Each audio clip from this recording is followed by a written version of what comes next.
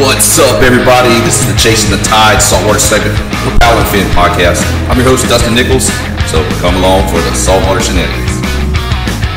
All right, hey everybody, Dustin Nichols with Chasin The Tide Saltwater segment here on the Paddlesports Network. We're excited to get this series going here. This is my first episode. I'm looking forward to starting a long run on this podcast network, and we're going to get this going with our first guest we have here.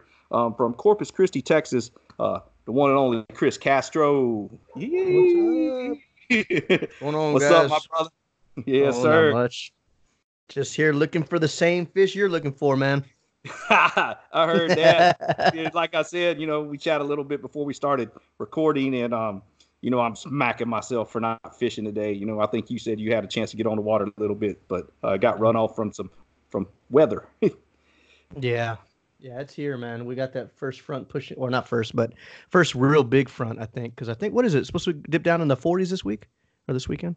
Yeah, I'm going to see 30s up here in my area. I'm just a little further north than you. Yeah, it's going to be like 32 Tuesday morning. And I'm like, oh, come on. Bring them to that deep structure. We'll dive into that in a little bit here in a second. But yeah, what I want to do, the way I want to start out is I just, want to get your basic background. Tell us a little bit about yourself, how you started fishing, what got you into fishing. Yeah, man. So I moved around as a kid a lot. My parents had me when they were going through college, and as soon as so I was actually born here in Corpus, but I only lived, I don't know, maybe 3 or 4 years of age. And then my parents graduated and we started traveling all over the world. My dad got an engineering job, and so I sort of like hopped around and fished, right? So as a young guy, I can remember being on the T-heads downtown in Corpus. Parents graduated, then we moved to Sugar Land, and we were getting a house built, and I remember just sort of seeing all those little lakes and ponds. Actually, I'll tell you exactly. Oh yeah, I know exactly what you're talking about. So I grew up watching goldfish. And I always wanted to try and catch him at such a young age, just as a kid, just out of curiosity, because my parents, when they graduated, they moved to this place called the Lion's Head in Sugar Land off Highway 6. And the Lion's Head was this apartment complex with all these real cool canals, and just it was stocked with goldfish. So I always go back to that. That's when I first really wow, I want a rod. I want to put something on this rod, and I want to make sure and catch one of those goldfish. Never did. But that's just sort of how it all started. And then I moved to Spain, man, and I lived there for about 2.5, almost 3 years, and learned a little bit from some of the guys there. I was about going into like 4th, 5th, and 6th grade. So, some time had passed, obviously, in between Sugar Land and then. But I just remember that being just a big turning point for me. Just the species were different. Everything was different. But the group of friends I met there loved to fish. And we used to fish in this city. It was a port city called Gijón, Asturias. I should use my accent, right? Oh, yeah. So it's basically northern Spain, looking out towards, like the UK and all that. And, man, it was cool to see that. That's when I first saw big tidal fluctuations. Yes. It was crazy. I mean, nothing like we see here in Texas. I mean, you're talking about, I don't know. Yeah, over there it's 15 or 20. Yeah, 8 to 15. 10, yeah. 15. I mean, it just really depend on the time of year, I noticed. But back then I really never focused on too much of that. It was just like, wow, like this could be dangerous, Uh-huh. And so then I came back to the U.S. I remember renting a lot of VHS tapes out of the local library in Rosenberg, which is just south of Houston. Yes. They have a library there I think it's called the George Ranch Library. I think I could be wrong. And I remember just learning so much from those tapes because that's all we had back then, right? I mean, this is before the internet really took off. It was just a different world, but that's sort of how I got started, man. And then I got into kayak fishing. I bought a kayak, and I think it was 2009 for like $300. And I did everything wrong, really did. I have sympathy for some of these guys who just get into the industry and they break all the rules. You know, they don't think about the life jacket. They don't think about the anchor, the leash, because, you know, going back, I was one of those dudes. I was like, oh, dude, you know, I'm so excited. I was too. I take this kayak out, and then years later, and they go by, I get scolded by some of the old salts and some of the pioneers of the sport, and now I'm doing the same thing. So yeah, you know, that's I have remorse for it, you know. Yep. That's the whole thing, is just jumping into something you don't realize, man, you're such in a more confined space. You have to have stuff there readily accessible. Say if you were to get a hook in your leg, you got to have some die cuts right there, boom, so you can clip it out and pull it through or whatever. You know, just different things like that a newbie might not know. You know, that's cool that you brought that up, man. Yeah, I mean that's what, in a weird way, that's what kind of got me, because, you know, I'm used to bank fishing, I'm used to pier fishing my entire life, but then when I got on a kayak, it was like, dude, my brain was firing in all these different directions. You know, I'm fighting a fish, you know, eventually down the line, and it's my first redfish, and I remember this like it was yesterday, and I'm just like, the wind is picking up, like, you know, and so your adrenaline starts to pick up, because you're like, well, how do I bring this fish in when I'm drifting back? The fish is going that, you know, out that way. I have no idea. Drag is different. Yeah. Everything's different. And so I kind of like, I don't know, man, that all those brain snaps going on, man, it just really got to me. I was like, all right, this is completely different than anything I've ever done in my life. And I just fell in love with the sport, and I just kind of wanted to learn how to hone all those skills in, you know, just to be more efficient and just not look like I'm fishing for the first time in my life. Yeah, right on. So. Man, I know it opened up so many more opportunities on the water. I mean, because just like I said, I was a guest on one of the OG shows for the Paddle and Fin Network there, and you know, we dived into a little bit, and I just said, you know, Texas is big because it is big. The fishing industry is just huge, but you know, you can walk up to places and wade in. That was a big thing, that you can just wade fish here, because growing up, I grew up in Southeast Georgia, which was major marsh.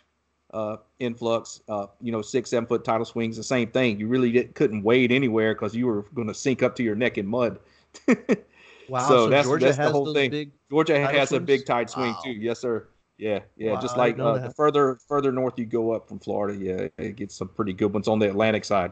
Yeah. So, yeah, you're not wading over there. Yeah.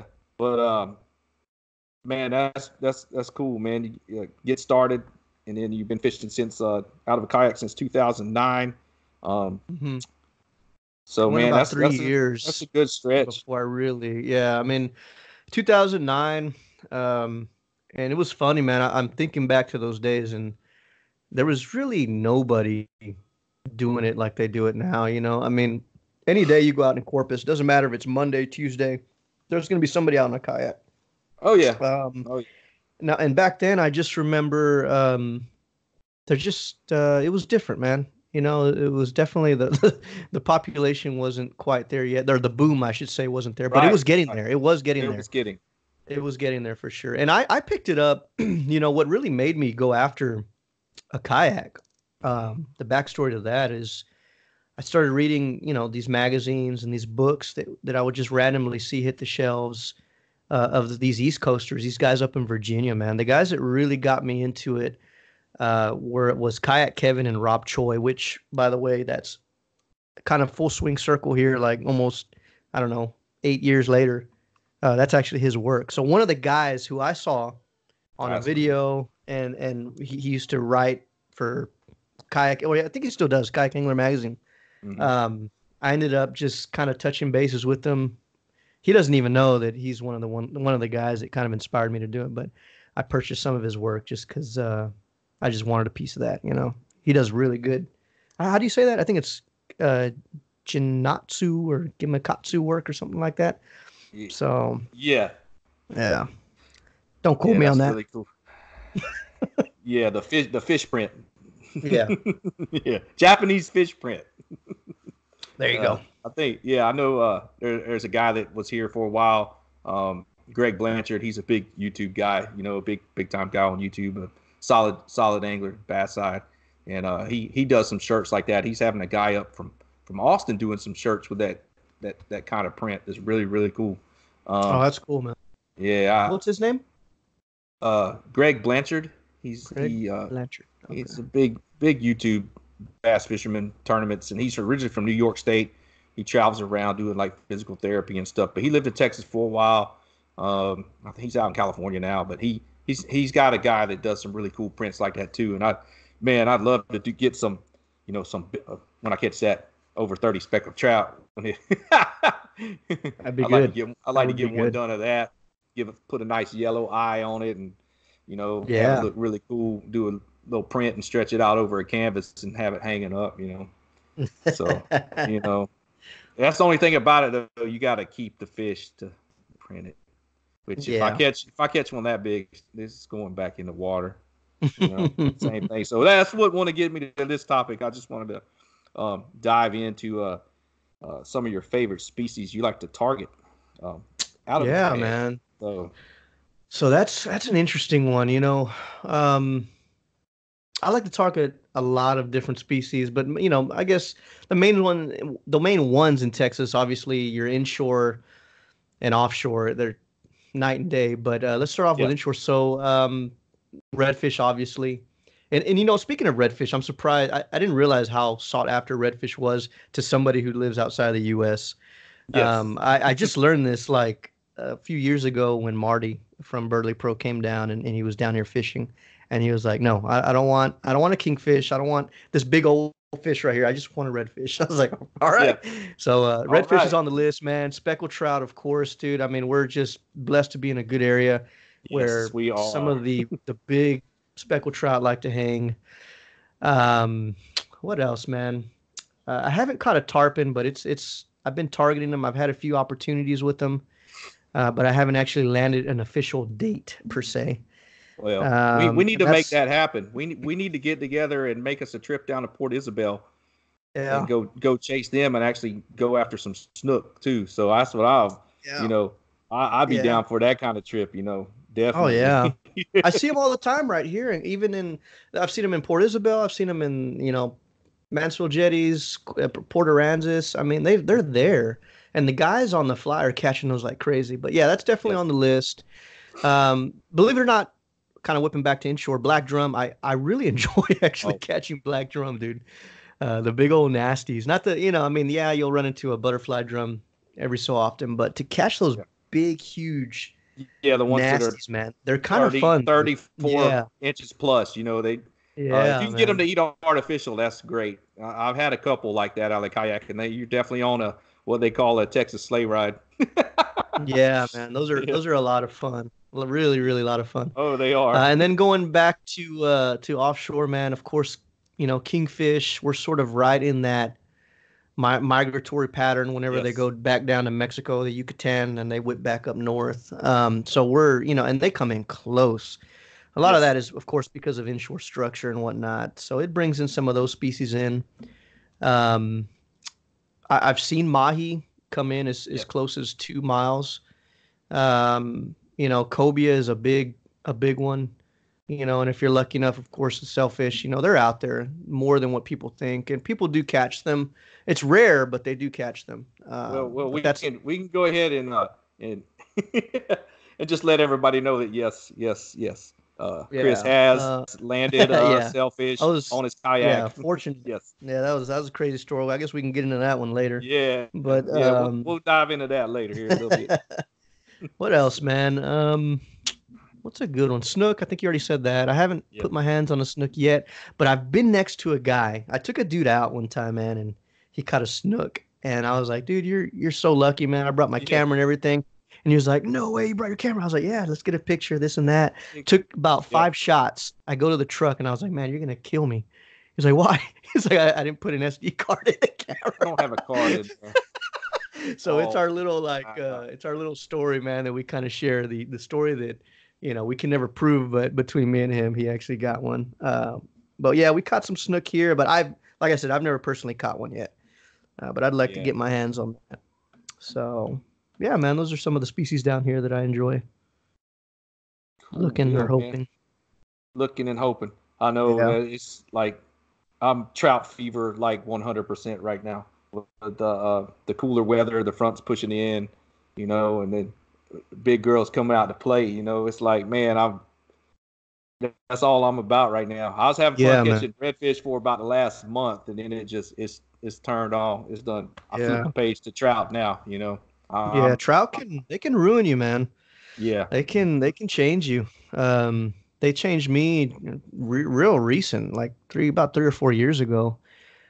Because I never really was avidly chasing or trying to target trout until, I mean, I would catch them. I've caught them throughout my life, but to really actually try and figure them out, I only got like 4 years in on it.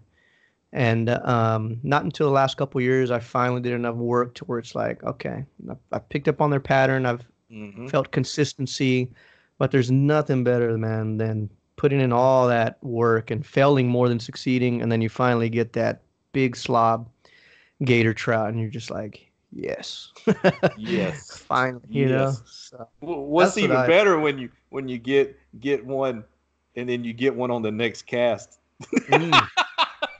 When you find them like that. Yeah. Oh, man. Yeah. I've gotten a lot of 25s like that. Yes. Right there in the middle of 25, like the 25-inch mark. I don't know why, but whenever I catch one, I'll try and bring it in, cast as quickly as I can, and sure enough, man, they're there. They're hanging around each other. Those 24, 25-inch or usually, there's one or more normally there, and then I've noticed some of them that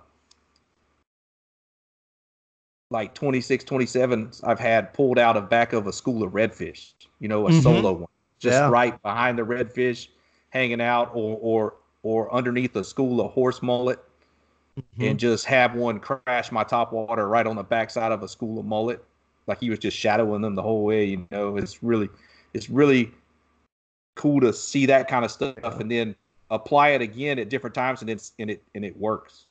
It's like, I got one for you. Have you ever caught a trout that was hanging behind your partner's stringer? Have you read into that? Like, no, your partner's got a stringer of trout, and there's so happens to be a loose trout hanging behind with and the you rest throw of the back trout. there to it. Yeah. Wow. Yeah. I've done that once. Wow. About 3 years ago, man, and that was fun. It was like a 23. I mean, it wasn't a big one, but no, I mean that's pretty big depends on where you're from, but good solid 23-inch trout. Did that. It was hanging around. I kept seeing something swimming around his stringer, and I was like, dude, there's a fish hanging behind your 10-foot stringer. And I casted out, and I caught one like that. I'll never forget that. Yeah, and for those of you landlocked people out there in this podcast land, we do have sharks that kind of frequent the bays and are known to pull your fish off the stringers. Yeah. So, that's what he was like, oh, a fish back there. I wonder what it could be. Oh, that's cool that there's another trout back there just hanging out, chilling. I haven't heard that one before. That's a good one. Definitely a good one. Yeah, I did that one, and I was like, that was fun. That was just made for a good story. Right. Oh, yeah, it does. Well, cool, man. Well, I just want to know, I see you got the ACK logo on your shirt, so you are a member of the Austin Canoe and Kayak Fishing Team there? Yeah, man. I just completed my first year with them, actually. So excited to be a part of them and what they're doing. They just launched their fishing team last year. Yes. Yeah, which I was surprised, because ACK is a pretty big company. I never even I always thought that they had a fishing team, but what it was is they've always had a Hobie fishing team and not an actual kayak fishing team. So super excited to be a part of that and what's going on. So it's been really, really neat. Cool deal. And what kayaks are you currently fishing out of right now? So when I got with, I do a lot of versatile fishing. So, here in Corpus, I'm inshore and offshore. And before I got with ACK, I was on a Trident 15. I stuck with that kayak because for the type of environment that we're in, it's just a good versatile boat that can help me go offshore and inshore. But of course, being now with them, I've tried a few pedal systems, but I never committed to one. And so I heard a lot about the Predator PDL, and I gave that a shot, and I enjoyed it, man. I really enjoyed it. Yeah. So that's kind of my 1-2 punch right there to help me get where I need to down here in Texas. Ocean Trident 15, if the conditions are gnarly offshore, or if I just feel like going for a good paddle inshore, and the Old Town Predator PDL. So yes, I still love the soul of paddling. That's true kayaking to me. It's paddling, and I enjoy a good paddle through the marsh chasing redfish. Close to the action, stealth. You can slide in some tight areas that boats can't get in. You're not worried about that drive and that heavier boat that you have with a pedal drive. So, little bit of ease of access and launchability. Yeah. So yeah, I'm the same way. Makes it cool. It's different. Like I'm glad I got to experience a lot of paddling, and I still do. I paddle a lot. The only reason this year that I hadn't was I had a little strain on my lower back, so I'm letting that kind of heal. But there is something different about it. It's like when guys tell me, well, why do you paddle more than you pedal? I mean, obviously not this year, but last year. And I was like, well, the struggle is a little bit different, and sometimes that feels a little bit more rewarding. So I still do enjoy all the close combat fishing, the organized chaos, like especially when you get on a big fish, it's a different fight. It's a very different fight whenever you have a paddle and a rod in hand and a pedal drive and a rod in hand. It's just two different animals. But I enjoy it either way, man. So, and you like to use a paddle kayak for offshore also. I do. Yeah. Yes. Yeah. Which is the Trident 15. The Trident 15. That's a great paddle boat. Yes. Yeah, it's a good handles good the surf kayak. well. Yes, it does. Yeah, it handles the surf well. I was concerned at first, but I gave it a shot because I was so used to paddling a lighter style kayak in the 70-pound mark, and the Trident 15 is a heavy kayak, man. It's like 95-ish, 98 pounds once you put the rudder. But what I learned from that was I actually began to appreciate the weight a little bit better because of once you get that momentum going, it tends to push through the surf just a little more, man. And not only that, but whenever the wind is kicking, it doesn't get bullied around as much. Right. And for the longest time, man, going back to the guys who got me into kayak fishing, Kayak Kevin, if any of you guys have ever heard him, he's just one of the founding fathers down there, up there in the East Coast in the Virginia. He always talks about, no, I don't want a light kayak. I like those big, heavy kayaks. I was like, wow, that doesn't make any sense to me. But now I know. Now I know and have an appreciation for something that's well built, has a good hull design, and can push through water. Although it's heavy, but it still handles just as good once you're on the water. Yes. Yeah. So that is the kayak that I use for mainly offshore. Offshore. Yeah. And that would be me. I would be in a Kraken 15. The Kraken 15. I mean, you know what? Another great boat. Yes. Yeah. Another great offshore boat. Yes. Punches through, nice and sleek, paddles well. Same thing. It's just I know the Trident's a great boat also. So yes. So you guys have that nice seat though. Yeah, it is a little different seat. Yes, sir. Yeah. That's cool, man. So what would you tell everybody out there that say has never offshore fished from a kayak? What would be some of the accessories that you would suggest that are absolutely a must-have when you're going to target those offshore species, king mackerel or deep jigging for snapper or something like that? What are some accessories on that boat you're going to have with you that are just a must-have? Yeah, so I always tell guys, simplicity is your best friend, man. Whenever you're considering going into the open water, considering offshore kayak fishing, and you're fighting big game, go into it with a lot of respect. Don't overload yourself. If that means just going with one rod, 2 rods, then do it. I always highly recommend that. Just go very simple.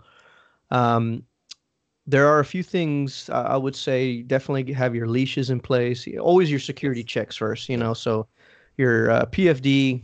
If you guys are new to kayak fishing, you're listening to that term. That's a short for just a life jacket. Yes. Make sure you got something that's comfortable, that you feel like you can comfortably move around and shift around. The evolution of PFDs has come a long way, so there shouldn't be any issue there. Right. Your VHF radio is sort of your last lifeline. and make sure it floats.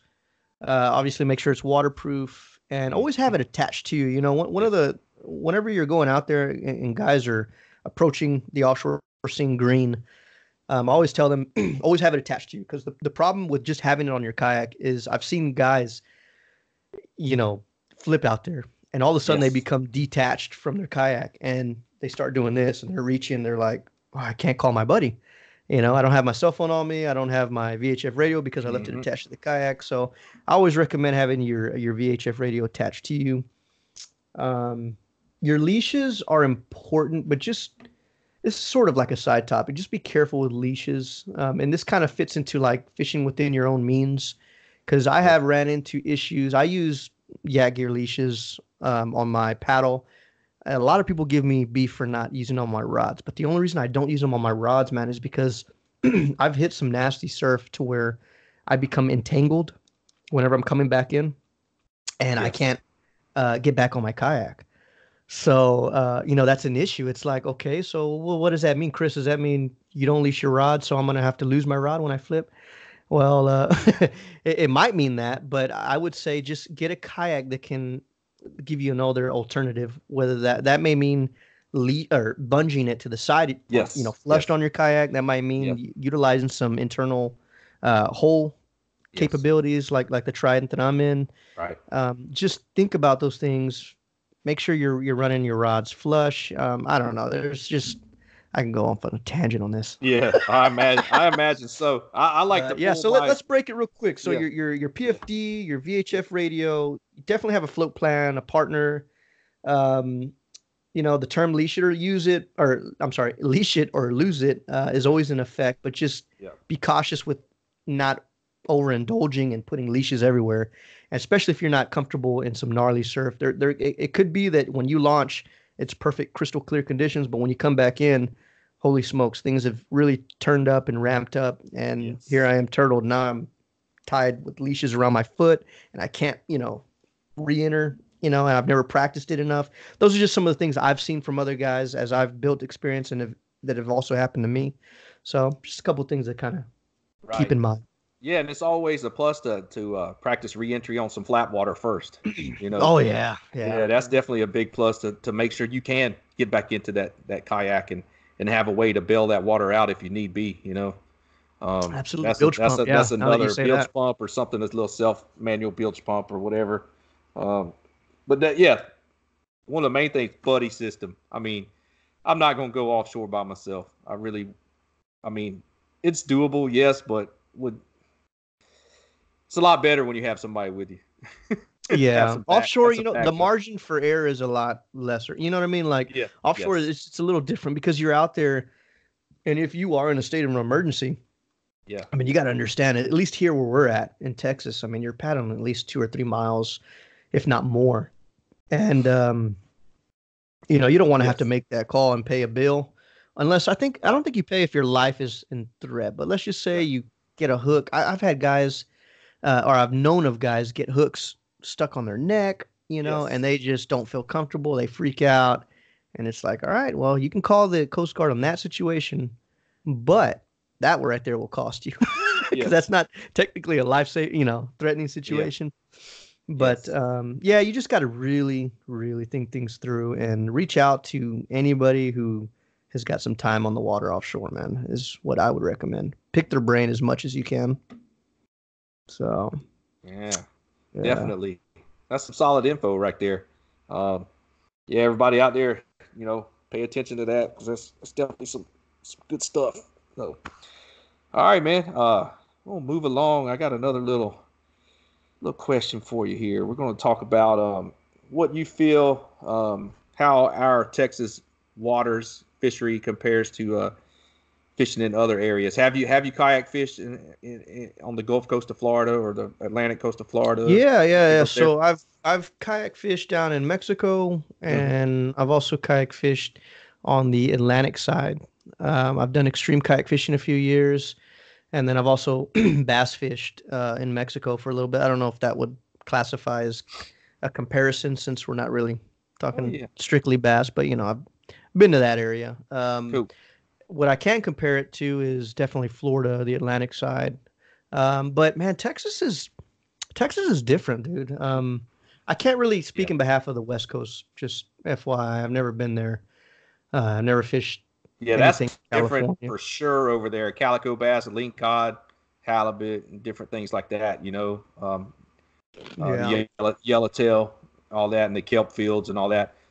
Yeah, we're gonna dive into that. Hopefully, I can get somebody from. We got a guy that spearfishes off of his over there Wow. in California, and has some pretty awesome stories about shark encounters and stuff. So I hope to look forward to get him on here one of these episodes too. So yeah, I can't really dive into that California style over there. It's something a little different. But you say Florida, Yeah, Florida, the Coast. Gulf Coast of Florida. This isn't firsthand experience, but I've had a few folks come from the Gulf side of Florida come up, and it's similar. Their water clarity seems to be a little bit better on that side, obviously, but it's similar. Like as far as the tactics, some of the tides, the marsh, and especially Louisiana. I feel like Louisiana and Texas are extremely similar as far as water clarity.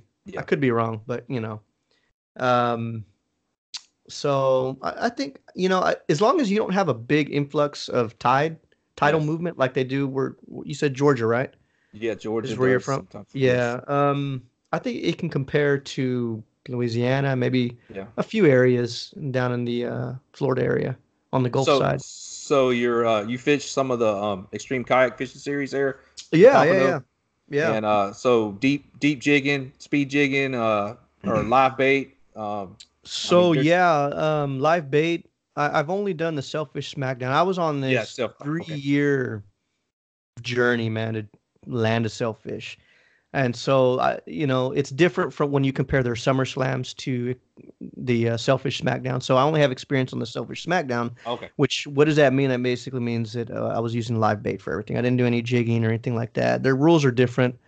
You have to use either gogs or pilchards, which we absolutely have none of that in Texas, we don't use it. Hardtails. Yeah, there you go. Yeah. Hardtails out the bazillion. Yeah. And I was tempted. I was so tempted to bring a ribbon fish just to see what would happen down there in Florida, but I never did. It was too much of a hassle. Their fish, what their sailfish target there are really just different. Yeah, they really are. So, well, growing up in Georgia, the coastal fishery there, when we would catch, as they call them over here, ling, cobia, we would target them with live eels and just slaughter them. Yeah. Eels. That's, what do I use? I use artificial eels actually to target them here. There's a company called Ron's, R-O-N-Z, Ron's Lures, and they have a wiggle eel looking lure, and they just absolutely slam them. They're bright pink. They just can't stand them things. Yeah, they can't stand them. Have you hooked up on a cobia before? Not on a kayak. Out of a boat, but plenty of times. Yeah, on a boat, I've caught plenty of them out of a boat. They're brutes, man. They're so strong. Yeah. They're a strong fish, and they're great table fare too. Oh yeah, dude. No, they're delicious. I hooked up on one of the biggest ones I personally ever have hooked up on. And this thing was huge, dude, this year. And I tell you what, like I had a guy from San Antonio kind of next to me, and he was just kind of witnessing it and watching the fight as it went on. And the first thing he said was, dude, that's like what I just saw from that cobia is like a bass on steroids. Because I've never seen a cobia. I've seen a lot of cobia landings, but this particular fight that I had this year, its head came out just like a largemouth bass. Gills flared up and started thrashing its head. And it almost breached on my kayak, man. It was the first time I was literally scared of a fish. Like, I mean, I was literally scared. Like, I was like, all right, I'm ready to go home. We're talking like 50-pound class cobia, maybe? I would say about 40s. I don't know if it was quite at 50. But for me, I've never hit anything over 40. That's a 50-inch cobia. That's 50 inches, maybe a little bigger. That's a big cobia. Big old head. I mean, had a big head like a catfish, and it was just looked like a shark subsurface. And this thing was just ready to rock my world, man. So I ended up losing them to the rigs. But yeah, man, those things are crazy, crazy fish. Yeah, and we're lucky that we have those that nearshore structure here within 2 to 4 miles. We got those standpipes out there and some of that structure, and that does bring those fish in. They they like to hang out. The bait hangs out. So that's pretty cool to be able to we can target that stuff straight off the beach. And that's what's cool about Texas is that we have beach we can drive on, so we can go. Yeah. So over the years, people have found like some rock piles and some different structures, some boat wrecks, and you can target fish like that down to Penn's Padre Island National Seashore, that you can drive all the way down from Corpus Christi, North Padre Island, and all the way down to Port Mansfield jetties if you have the right vehicle at the right time of year. Yeah, man. I mean, cool. that's a good comparison right there between Texas and Florida. Going to extreme and experiencing that. Yes. You've got to drag your kayak through fluffy sand for, I don't know, 200-300 yards. Whereas here in Texas, man, I never, I thought this was pretty normal, driving on the beach. Oh yeah, it's normal. Nah, it's not quite normal. We're pretty blessed to have that capability, man. There's still a couple places in Florida like Daytona and New Smyrna Beach, New Smyrna Inlet, Ponce Inlet. They still can access there. It's a big surf towns, a lot of surfers and stuff too. But but it's not like what we have here, being able to drive almost 60 plus miles down the beach and, find fish in the surf. And it's pretty cool that we still have that available to us, Yeah, man. Texas has a lot of nearshore, offshore structure. Yes. A lot. And that's what makes us a lot different from a lot of other areas, despite our shallow shell, And the sow snapper, they come in close in the winter. Yeah. That's so, that you hit on a good topic, man. I didn't realize, I guess I've just always taken that for granted. Some of these guys from Australia and New Zealand that come over and fish our waters, they freak out about that. They really do. They're just like, dude, how many people know about this area? Yeah. I'm like, well, why are y'all so concentrated on? He's like, no, you cannot. There's so much pressure on them. Blow up. Yeah, they're just amazed that you can catch nearshore quality snapper, man. Yeah. So, I guess I've gone out there, caught my limits of state snapper, and I don't know. I never really put that much thought into it, but yeah, man. Apparently, there's not a lot of areas in the U.S. where you can do that shallow. Yeah, we're talking 40 to 60 foot area, I believe, is what you probably want to say. That's what I had found, when I had done it. That water, that surf temp hits 70 and mid 60s. Boy, they move in a little bit closer. You find a little better fish in the state waters that time. This time of year when that temp drops like that. That's when it's sushi time. It's sashimi for days. Yeah, I love snapper. Yeah, it's great eating fish. Well, for cool sure. Deal, man. Man, yeah, that's awesome getting to talk about that too. Because we're blessed here in Texas with the fishery we have. So man, it's just. I know some of your catches it blow my mind. So yeah, we're gonna dive into this and talk about certain fish you caught. It has a bill.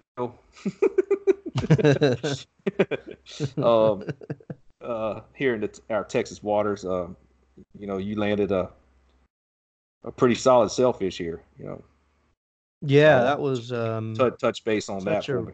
Such a weird experience, man. A couple guys from San Antonio actually were there with me. Robert Rodriguez and Robert Moore. That was just, it's funny because as soon as that was caught, a lot of people started to come down that I noticed, and they wanted to target sailfish. Well, that's tough. I did not target that sailfish. I don't know how that rumor had gotten spread, but I took advantage of a situation is how I explain it. So, and I don't even know if the situation was relevant to the sailfish. I just saw stuff running underneath me, and I dropped a line there, and I think it was, it's just luck.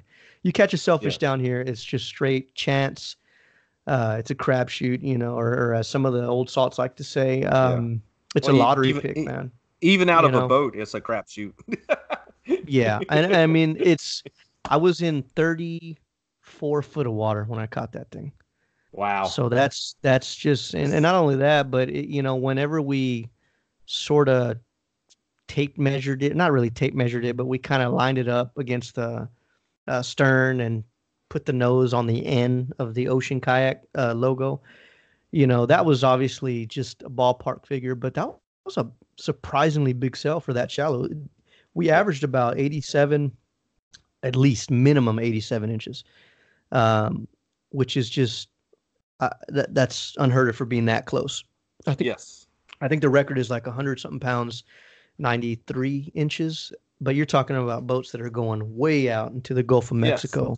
Yes. So it was that was just huge, like blessing. Just I always say that fish picked me, dude. That's all I can say about that. Yeah. What did you catch it on? What a live bait? So or were you... it hit both. I had two. I landed it on the ribbon fish, but it knocked out. So whenever I'm fishing for this thing, I don't know if I put that in the video.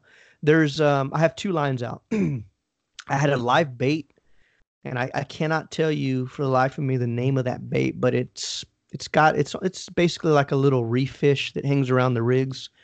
It almost looks like a baby jack, like it croaks, and I can't remember the dang name of it, but it's got a yellow tail. I had one of those just on a short stock stinger rig, basically just a J hook and one single stinger on the back, and then I had a ribbon fish. Well, it actually took the live bait first and fought it for a little bit.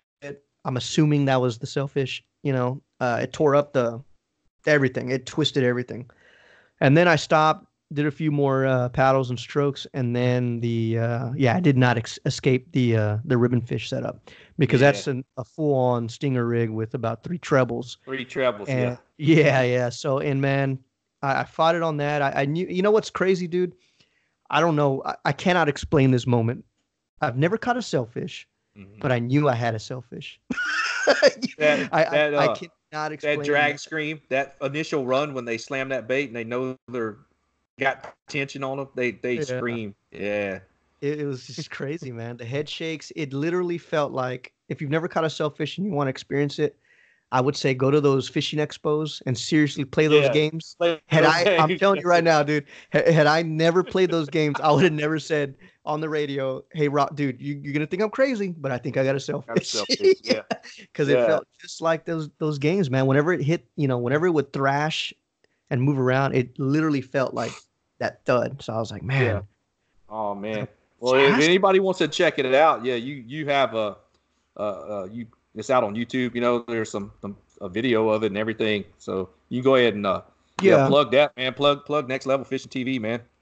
Yeah. So I do. I have a YouTube channel. I've had it for a while. It's sort of, that's what YouTube and my passion for kayak fishing kind of blended at the same time.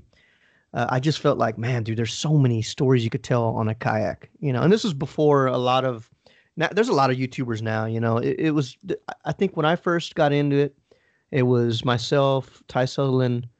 Of course, I think that was the transition of when Jim Sammons started to release content. So did Chad Hoover, Robert Field. I came in right the same year as him. A handful of other guys, I'm sure, in the East Coast that I can't remember. But there wasn't a lot to look at, but the stuff that I did see back then, it inspired me to just go out there and represent some of the Texas waters, and just to try and see if I could help the sport grow. It hadn't fully blown up to what it is now back then. Yes. And so you can catch. I'm sorry, I went off a tangent there, but it's all good, man. The sailfish. Fast forward to present. That sailfish was documented. I filmed everything on it, thankfully, and it's on. You can actually YouTube. You can just put Texas sailfish, and it'll come up. It'll come up. You'll see it there. Funny story of that, dude, is I had to delete all my GoPro previous footage to record that video. Because I caught 2 barracudas that day. Okay. Caught 2 barracudas, which is super. Wow. That's weird. It was super rare. And I don't Yes. know if any Yes. of this had to do with did the hurricane hit that year? Was it that year? I don't know. Was it 2 years ago when we had Yes. Harvey. yeah, it had to, man. That was such a weird day. Harvey was 17. Yeah. I was catching barracudas on live bait. Couldn't get them to move for anything on artificial. They were Uh-huh. just sitting there still. Yeah. They would just look at my stuff move. Nope, don't want it. But as soon as I put something live on there, I actually had filmed 2 barracudas and then I caught the sailfish after. And I was like, dude, I got to make a decision right now. Either I'm guessing that I do have a sailfish and it's worth deleting barracuda footage. And I Yes. just did, man. I went on a Just went on a wing whim. and a Yeah. prayer, Yep. man. Yes, sir. Well, see, I've seen some charter boats and stuff like that out of South Padre. I've seen them with some cudas, some barracudas down there. But up here, I've never seen one in the water. And I have Yeah. friends that dive the rigs and said they've never seen one up here. So that's Yeah, that's definitely something different. I've heard that they used to be real prevalent. And I've seen some small ones throughout the Okay. years, but these that I caught that year were just abnormally big I thought, at least for that area, but I'll take the trade-off of that day Oh yeah. catching the sailfish and not putting barracuda footage. We'll save that one for maybe some other time. Oh yeah, that's cool, man. So yeah, looking ahead, man, you got anything going on wrapping up this year or looking on into 2020? Anything hot on the burner? Yeah, man. So I'm really trying to do an actual 30 on a full, like, okay, so there's a lot I'm trying to do. All right. I'm trying to film, I feel, okay, so let me break this down real quick. So going back to the YouTube thing, it's a layered show. So I sort of have like A, B, and C content. So A content would be like a full drawn out target species episode. And then your B content would be more like your behind the scenes, your filler. You can actually see all the effort that goes behind, somebody actually going after a targeted species, a trophy species. And then your C content, like your podcast and stuff like that. That's how that show is. So my goal moving forward is right now I'm trying to actually catch and with enough footage to make a 30-inch trout episode reel. Yeah. I've done it a couple times. I've only done it twice, but I was so focused in on just beating my own personal records. It just wasn't enough. And there's just some too much stuff that I'm showing on the back of the cameras where I just don't feel comfortable. Where you're fishing? Yeah, your background? Yeah. Yeah, I got some of that too, man. So it's kind of like, man, do I really want to share this? I don't know. Because I fished some pretty crazy places. And it's like, man, there's fishing. There's trout like that in there. Yeah. No, there's not. No, I'm not sharing anything. I'm not sharing anything. Well, for last year, there's a kayak page, San Antonio. Kayak Fisherman, Texas Kayak Fisherman San Antonio, TKFSA. Yeah, they did an online tournament last year, and me and old Chris went head to head, and battled it out, for online trout tournament. Yeah, we were first and second. Yeah. You edged me out by a couple inches. Yeah, man, it was good to go. I didn't sign up this year. I'm kind of bummed. I've taken a few people out and kind of helped them out a little bit, and got a couple people got some fish for them. And this is a different time of year, though, right? This is last year. Was it more winter? February. It was January, February, March. It was only supposed to go for 2 months and went for 3. So Tracy Debman was hot on our heels, man. He was coming, and so was Ernest Cisneros. That's a guy down South Padre too. He's got a good one on the board this year, already. He's got a 26 and a quarter. That's really good. This is a little early for my area. I mean, they're there. I've got a couple over 25 already. I've got quite a few in the 23, 24-inch range in the last few weeks, and I'm still catching fish on top water. I'm still catching some fish on top water over here. So, what's y'all's water temperatures like right now over there? Water temperature. Well, I fished Monday morning. It was 62 where I was at. 63. Yeah. It dropped after that last front we had a real big drain because we had abnormally high tides for about 2-3 weeks. you know. Yeah. And man, had them redfish acting stupid in the marsh though. But I'm glad to be able to get back on the trout. You know, that's what I've been waiting on. Yeah, trout and good old reds, man. I need to bring you down here so you can target some of these shallow running bull reds, man. It's so crazy. Man. That's another one that I'm aiming to do this year. Cobia next year once the season starts back up. I'll be ready. I'm trying to break my PB kingfish, man. 57 and a half is, oh man, that's a smoker, bud. Yeah, that was amazing, man. That was different when you look at it, a fish that big and you put on your lap, like you just kind of bring it all in, man. It's pretty crazy. So yeah, there's a few things left on the bucket list. I'd like to do also an Atlantic sail. I still am wanting to do that. So I may have to holler at some of those guides over there and just say, you know what, dude, let's just seal the deal. Deep blue ocean. Deep blue kayak. Deep blue, yeah. Yeah. Brian Nelly does some stuff down there. I'm actually going to get him on the show in the next few weeks, hopefully. I spoke to Brian him. Nelly, yeah. Also, Brian Nelly. Yeah, I'm going to get him on. He's out of Pompano Beach also. He fishes down there. He's got a. I reached out to Brian already. I told him, hey, dude, I definitely want an Atlantic sail. You know, something I want to go for. I know if you see those crazy ass videos that are out there now advertising that goat tournament. Have you seen that junk out there? Mm-hmm. Yeah that's in June out of Navarre, Florida, and there's apparently some kind of crazy artificial reef that was paid for after the oil spill and all that kind of stuff with that really deal we had going on. There's a long reef structure they put like 1.5 miles or 2 miles offshore that just runs like it's some kind of crazy structure they got out there, some artificial reef that was put in. And apparently that's where the tournament's going to be. And if you see the crazy videos that are out there, I know Tracy Dedman, I know some other people were talking about we need to make a Texas road trip over there, carpool. Yeah, man. We need to, dude, because try to wreak some havoc. Yeah, man. We got to put Texas on the board. That's the fun I like about that tournament, man. It's just coming from and representing your home state, you know. Oh yeah. I did it a couple times and we sprung a leak, the Texas crew, and then second or third time with Eric, he placed and he got third, and it was like, yes, you know, that was cool. So yeah, we definitely got to put that on the list, man. Good group of us from Texas. Definitely need to go down there and try and wreak havoc. Well, that's what we do on the bass side of things. I mean, there's a group of us that travel around and fish in tournaments and stuff, and then there's some stuff going on. I know KBF, that's Chad Hoover's kayak bass fishing national championship. That's kind of like the spectacle of the kayak fishing industry or whatever, you know. And they have that national championship on Gunnersville. I know there'll be a big group of us going over there. We need to do the same thing on the saltwater side. I know Tracy Dedman. I know what's the other guy on the Hobie team? Jason.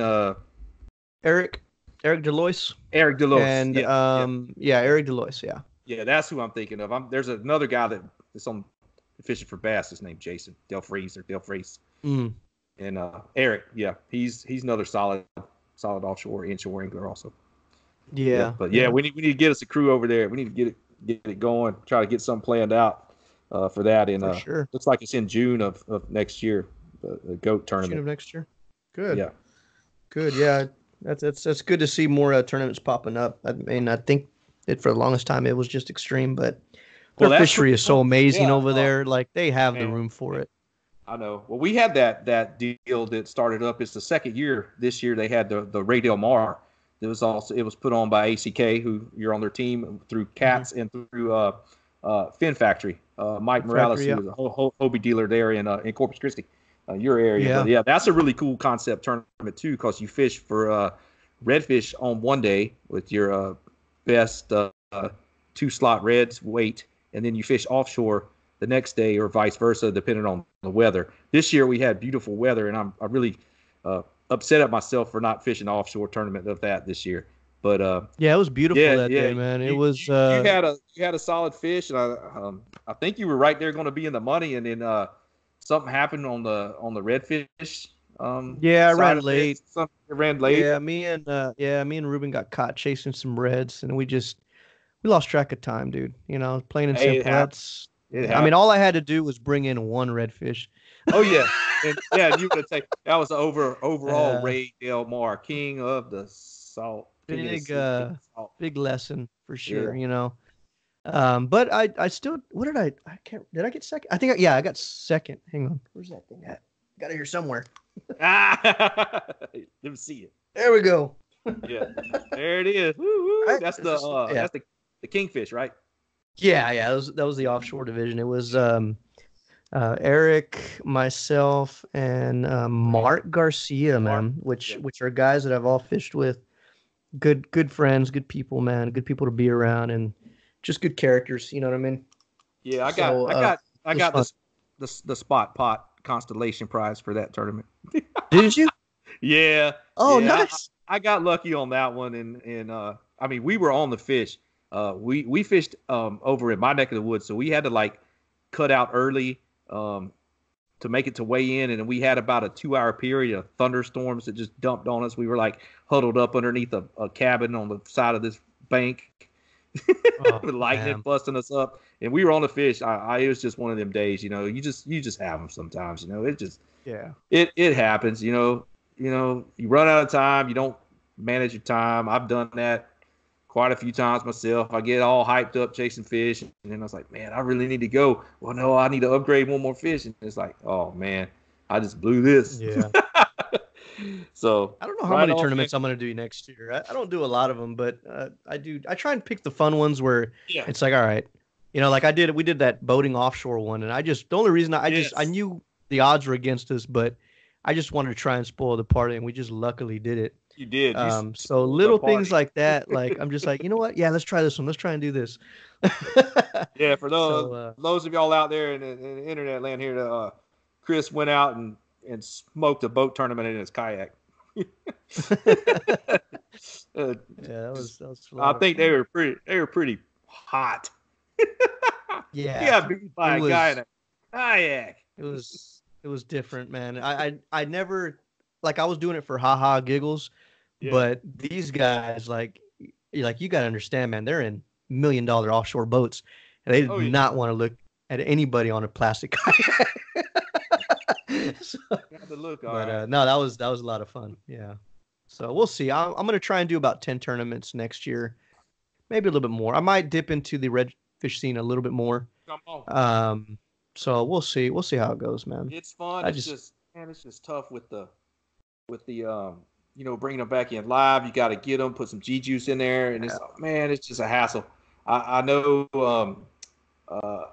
that artificial showdown they usually run out of Aransas Pass was throwing around the idea of doing a kayak division, and it's a 4-trout stringer.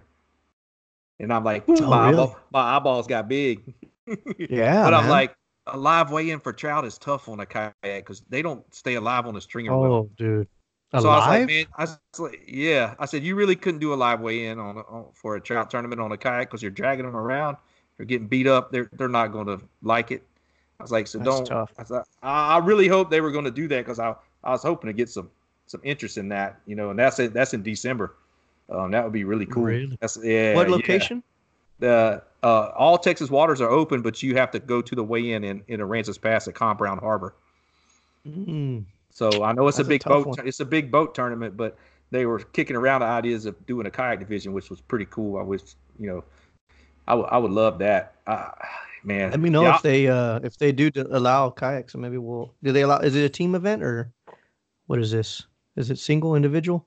It's a team event. I think up to four people in a boat. But man, I don't know if they'd let us fish as a group on kayaks because I'd be down.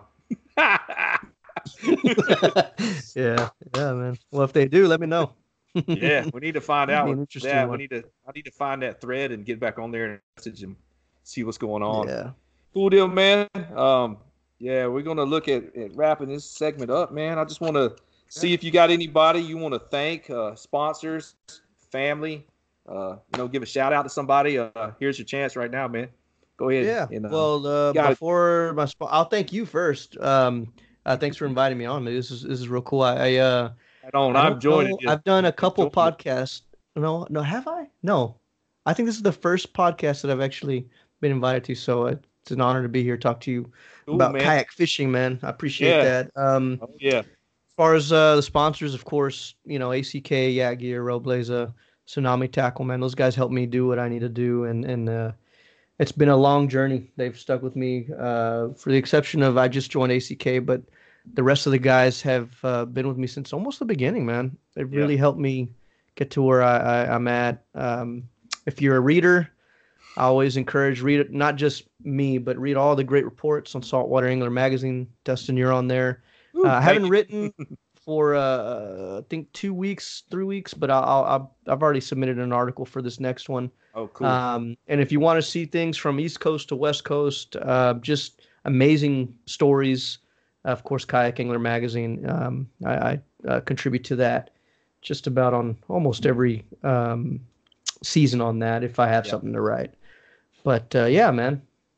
So I appreciate everything. Yeah, we need to collab on a trophy trout. Yeah, man. Article for the kayak fishing, and then also, Chris Payne with Payne Outdoors that does all the reviews, and he's starting up that Kayak Fishing Quarterly magazine again. It'll just be online only, but there'll be something else we can submit for, and have some other media outlets that are accessible for us, and I'm stoked for him starting that back up too. Chris? Are you going to be writing for Chris? I'm gonna submit some stuff. I hope he gets to use it. Okay. Yeah, good, man. Yeah, I'm definitely gonna take care of some if you ever want to come down to our neck of the woods and maybe catch some trout, let me know. I'll bring the cameras, dude, and we'll get some good shots so that you can put together a good article, man. I like to do that, and then exchange a favor, and you come up and we'll fish my neck of the woods, and we'll kind of compare the two, and see what's the difference is with that mid coast versus the coastal bend area down there. Yeah, absolutely. It'd be all good, man. Maybe we'll do that, and then we'll come back and maybe do another segment. We'll talk about some secret stuff. Yeah, we could do. I don't know if I'm going to talk about that. I don't know. I don't know about that one. I don't know about that one, but man, Well, we'll do that on April Fools. You'll title it saying we're going to talk about secret stuff, but we'll release that podcast on April Fools. April Fools, and we're blessed to have all of us like-minded anglers that love to target fish out of a kayak here in Texas. Is growing in leaps and bounds. Like we were talking earlier before we started this segment, that man, you can't go across the causeway in Corpus without seeing somebody on the water pretty much every day of the week, weather depending, even not. I mean, it's out there. It's here to stay. I mean, it's cheaper than getting a boat. It's the ease of access. I mean, and the fish are just downright fun to catch, and they're great. No, Texas has. I think I'm confident by saying that Texas has really become the mecca for kayak fishing, man. I mean, so much to where even the East and West Coasters that I've been around who have come to visit have said, "Wow, you guys have billboards of cars and kayaks." That's the difference. You know what I mean? And then all the crazy bass lakes we have here, the bass fishing is just insane. Oh man. I mean, we got a great history, Yeah. I mean, everything, man, from deep inshore to saltwater inshore to offshore. It's crazy what Texas has done for the industry, and the growth is it's night and day, man. It's huge. Like I thought we were gonna hit a peak like 5, 6, 7 years ago, and it just continues to grow. I really don't know when it's gonna stop, but it's a good thing, and I'm having a lot of fun with it. So. Oh yeah, I am too. Glad to be on that ride too. Well, we're going to wrap up the segment here. Once again, I thank Chris Castro. Check him out online, Next Level Fishing TV on YouTube.